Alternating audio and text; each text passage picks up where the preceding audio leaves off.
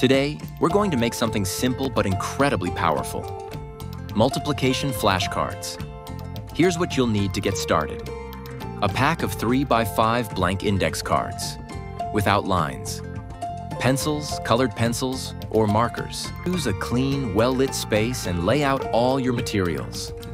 On one side of the card, write a multiplication problem, like 4 times 8. Encourage your child to write neatly and clearly.